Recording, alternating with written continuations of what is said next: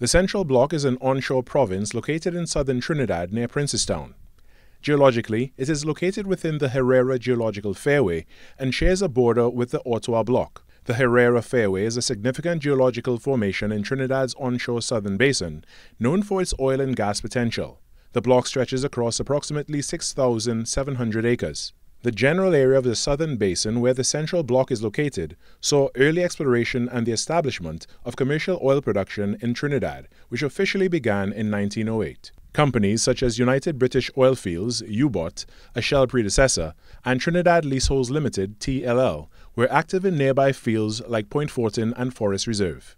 The Central Block has been operated by a Shell subsidiary, Shell Trinidad Central Block Limited, previously BG Overseas Holdings, before Touchstone acquired it in May 2025.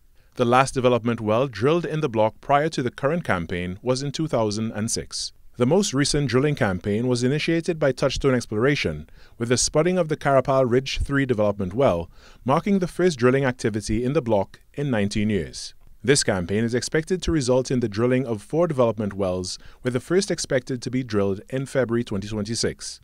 Touchstone owns 65% of the block, with state-owned Heritage Petroleum Company holding a 35% participating interest. Touchstone Exploration has reported that in the first quarter of 2025, the block produced 2,000 barrels of oil equivalent per day, 16.74 million cubic feet per day of natural gas, and 179 barrels per day of natural gas liquids.